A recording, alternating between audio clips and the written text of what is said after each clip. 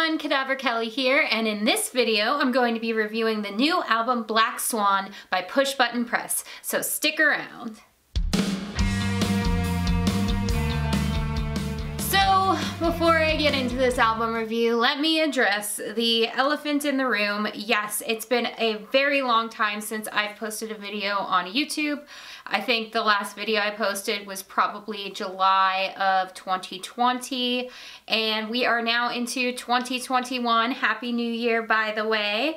I am not officially back to regular uploads. I need a few more months for that, and it's mostly due to stuff going on in my offline life. I will come back with a video to explain that a little bit and let you know the direction that I plan on taking with my channel moving forward. But I am breaking my hiatus for this one exception because our friends over at Push Button Press are about to drop a new album, and that will be this Friday, January 8th. The album is called Black Swan. For those of you who are not familiar with Push Button Press, they are a post-punk and dark wave band based in Tampa, Florida. The best of us, the rest of us, ignorant by force, divided by silences, muted from discourse. Last time I was down in Tampa, I actually got to hang out with Jim and Jet from Push Button Press, and they are some of the nicest guys that you'll ever meet. Really cool hanging out with them. I can't wait to get back down there one day to see them again and see everyone down in the Tampa scene. I have kept in contact with Jim Walker, the frontman for Push Button Press, and he was kind enough to send me an early copy of their album, or early digital copy of this album. This is going to be their second release on Cold Transmission Records. And if you've never heard of Cold Transmission Records, fantastic record label. All the artists on that label, so good. One of my favorite record labels. So check out the Cold Transmission website. I'll link that in the description, as well as the Push Button Press Bandcamp page, where you should definitely go to on Friday to check out this album. Similarly to album reviews I've done in the past, I'm going to go through this album track by track and give an analysis on the sound, so instrumentals, vocals, that sort of thing. I don't really do lyrical analysis. I'm sure there's some great creators out there that could focus more on the lyrical side of music. So let's jump right into the tracks of this album. Track number 1 is called The End of Time. I'm going to be reading off of notes for this like I've done in the past for previous album reviews. This song immediately inundates the listener with hopeful, upbeat instrumentals. Jim's vocals come in at the 22-second mark, and the track shifts into a darker sound, and it almost sounded death rock reminiscent. I know they're a post-punk dark wave band, but there were definitely almost death rock sounding hints throughout this album. I'm not sure if that was intentional or subconscious on the part of Push Button Press, but there were sounds within this album that reminded me a little bit of death rock. So that dark sound carried throughout this track. This one is a little more on the rock side, but Jet does have a nice synthy interlude around the 2-minute mark. I fucking loved this track. This might even be my favorite on the album. Hard to say, there were some good ones on here. For some reason, this track made me nostalgic for the 2000s, but in a good way. I don't know why. I can't put my finger on it, but it kind of transported me back to that place. You know how sometimes music has a way of doing that, evoking certain feelings or memories, and this track for some reason took me back to the aughts. Track number 2 is called Trace. So Push Button Press released a music video for this song already. This is one of 2 songs that they released early ahead of the album release. And the music video is really cool. Postpunk.com did a write-up on it. They called the music video Hitchcockian, or compared it to Hitchcock films, which I can see that. I thought you could also call it maybe Lynchian. It had sort of that art house, black and white, eerie vibe that could have almost been like something out of Eraserhead. But enough about the music video. You can check that out for yourself. I'll link it in the description. On to the track analysis. This track is very push button press, classic push button press. You've got a very dark post-punk basis, you got some sexy bass lines, and this is more of a dark wave sound than the first track was.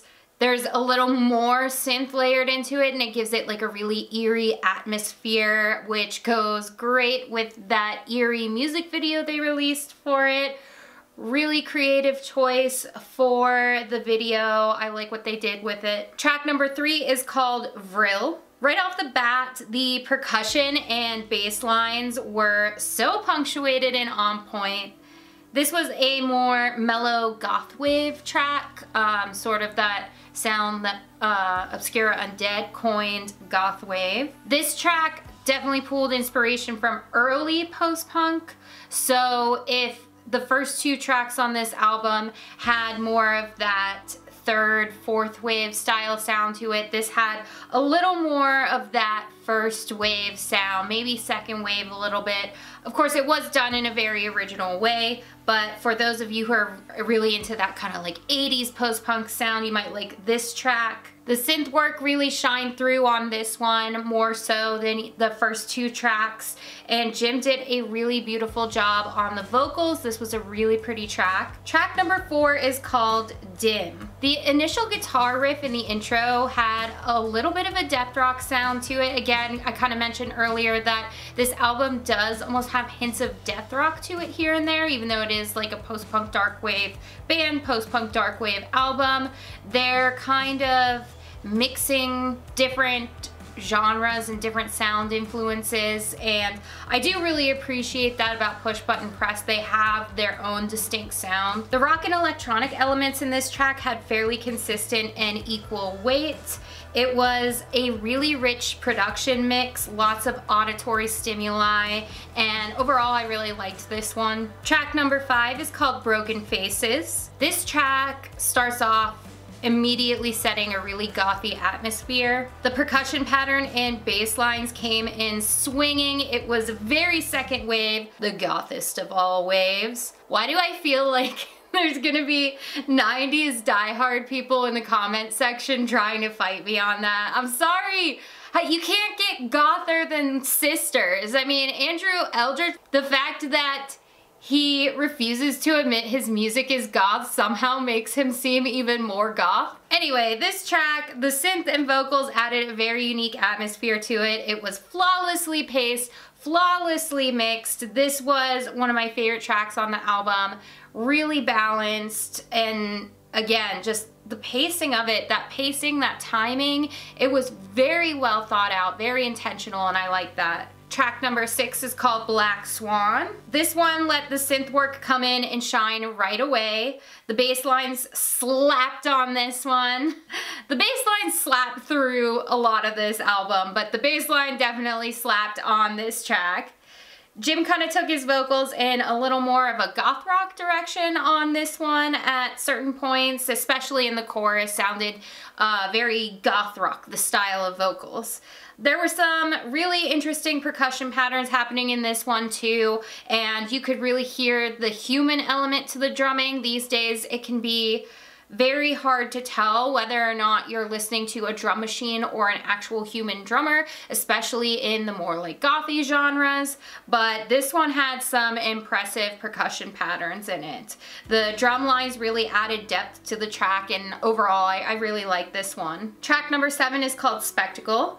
Not to be confused with their previous album, Spectacle 1. Both the guitar and synth work on this track were flexing so hard. They sounded amazing. The vocals and lyrics were super dark, and we love dark stuff here on this channel. There was actually some jam guitaring in this one, which is cool because that's not something you always get to see much of in gothy, darker genres like this. So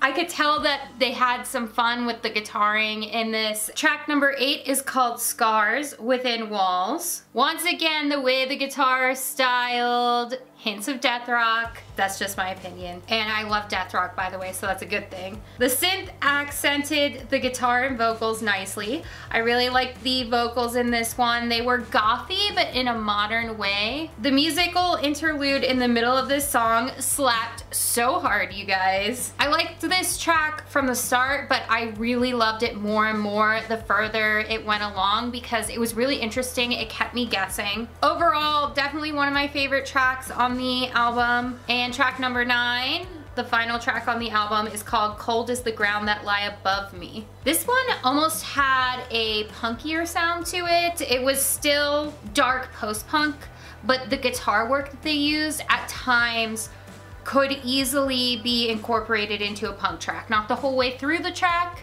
but at certain points, the way the guitar sounded, you could take that same guitar or piece of guitar line and put it into a punk track and it wouldn't sound out of place. And I love punk, so definitely liked that. Also, Jim Walker's vocals on this track were a bit sinister and I loved that. There was a very brief synth interlude towards the end of this song. I don't think you could even call it an interlude because it was brief, but there was a brief moment that let the synth shine towards the end of the track.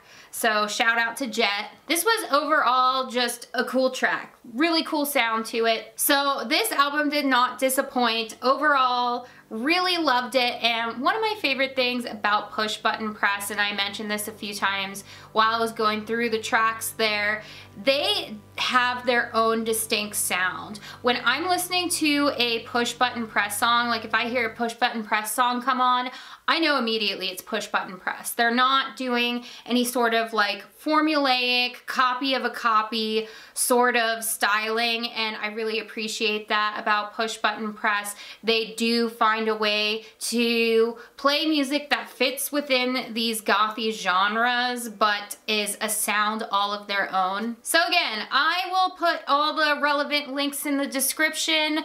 Please go to the Push Button Press Bandcamp page on Friday and grab this album for yourself. It is awesome. Thank you again to Jim Walker for the early digital copy of the album so I could film this review. And thank you to everyone for watching. Again, I will be returning to regular uploads, I promise. I think that's probably going to be early spring, at which point I will upload a video announcing my official return to YouTube and kind of covering what you can expect from me from there. Thanks everyone, I'll see you in the spring.